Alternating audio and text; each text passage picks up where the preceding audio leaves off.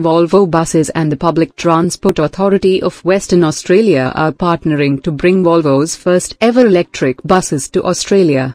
4 Volvo electric buses will be delivered to the PTA as part of the existing 900 bus supply agreement between Volvo and Transperth, which was signed in March 2019.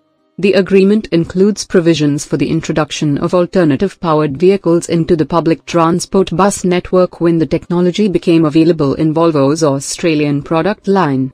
In years to come, the city of Perth will indeed be a Volvo city, with 100% of the bus fleet being Volvo.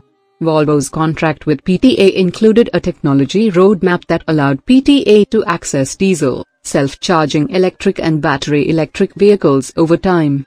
PTA can access the variety of tools available to them and match the technology to the route and need.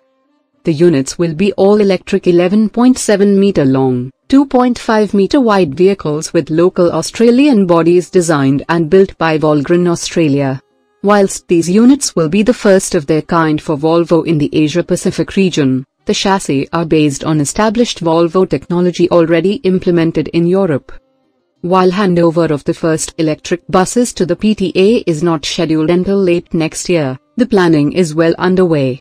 Implementing electric vehicles involves many more stakeholders than a traditional bus sale, with Volvo quoting that the planning for this project started last year.